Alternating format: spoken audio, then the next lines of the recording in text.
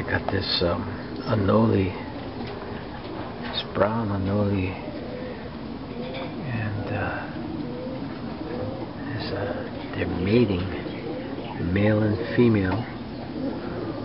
I'm not sure which is the male or the female. There's the one on top is about twice the size as the one on the bottom, and I thought this was pretty interesting. I see these guys running around the backyard all the time. They kind of took over. We used to have a lot of the green chameleons in Hawaii, Oahu anyway, Kaneohe. But once these guys showed up, these brown guys, anoles, they kind of took over, because I hardly see the green ones anymore.